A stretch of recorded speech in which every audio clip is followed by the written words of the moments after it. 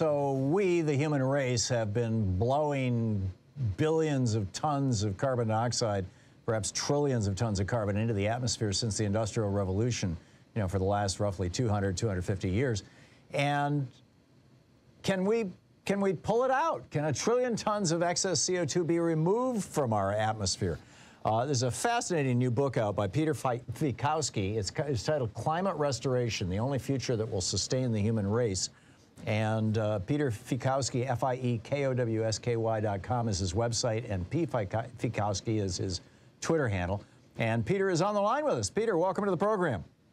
Thank you, Tom. It's great to be here. Thank you. Back at you. Glad to have you with us. So tell us what, you know, when Lila Connors and friends were making this movie Ice on Fire that Leo DiCaprio put together, we went to Germany together and we were in Norway together. But in Germany, we visited one of these giant experimental projects where they were extracting carbon from the air and turning it into stone.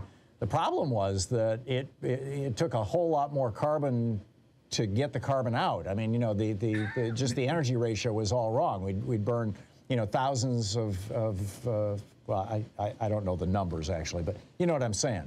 So, I know what you're saying. Yeah. So how do we do this? How do we actually extract carbon dioxide from the atmosphere in a way that is net carbon neutral? Well, you know, what's fun about this, I love having written the book and talking about it because it's very good news. What's new about it is that if you set the goal of restoring the climate, the methods for doing it start jumping out at you. And so we have, you know, the first question is like, well, wait a minute, if it's that easy, why haven't we been doing it before? And the answer is our goal was to reduce emissions. Which was fine in 1970. Today, our goal has to be to restore the climate. Now, to get the 1 trillion tons out, we're going to end up doing the same thing that nature does. You and your listeners know that we have ice ages periodically on our planet, and that nature takes out 1 trillion tons of CO2 before each ice age. And so we can do the same thing. And then that's one method I'll tell you about. And then a second method is over hundreds of millions of years.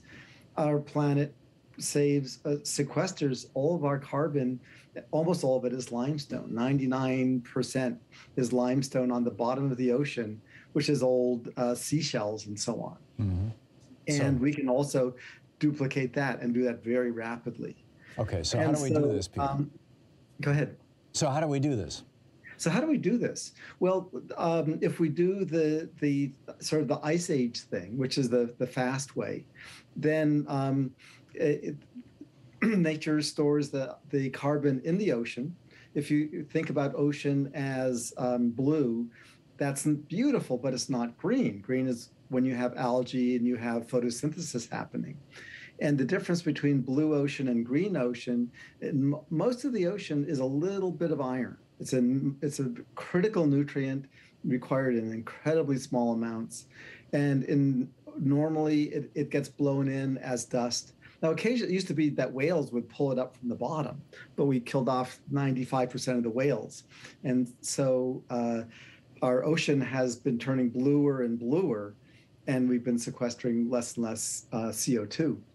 And so we can, it's been demonstrated that we can spread dust, much as a volcano spreads dust with iron, or a dust storm from the Sahara. And that dust provides the iron and then sequesters a lot of CO2. And now, I remember reading about this 30 years ago, you know, the idea that we could spray very, very tiny iron filings, essentially, or you know, at almost a molecular level, particles of iron. Yeah, just iron dust. Yeah. Right. Yeah, across the ocean, and you know, it would provide food for plants, and those plants would extract carbon from the water that had been absorbed from the air, and that carbon would become the body of the plants, and then over time, those plants would die and settle to the bottom of the ocean, or they would become food for animals that sequester that carbon in their shells, as you pointed out, and become ultimately limestone. But my understanding was that the early experiments on that were pretty ambiguous about whether, it could be done or if it could even be done at scale. Yes. Has something new happened I'm unaware of? Nothing terribly new. The main issue, the problem wasn't the science. The problem was the politics. And the UN has been telling us that we have to reduce emissions. And so politically, the organizations which were demonstrating this, they call it the iron hypothesis, or iron fertilization. The groups that were doing it were pushed back by the environmentalists who said, listen, the UN tells us we need to reduce emissions. If we reduce CO2 levels as much as you're saying, we're not going to be able to motivate people to stop driving cars. Right. So you got to stop pulling the CO2 out. And so, which actually makes sense. I mean, if you're hitting yourself in the head with a hammer, you stop hitting yourself with a hammer before you take the aspirin. Yeah, well, look at politics. Politics, unfortunately, doesn't work that way. It became a political issue, right, not a scientific issue. Right.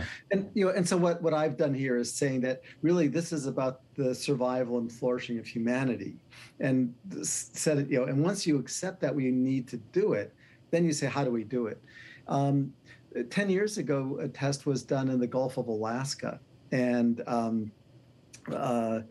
they demonstrated that they grew a phenomenal amount of plankton and algae and a lot of fish. There's very good evidence they got a lot of CO2 out.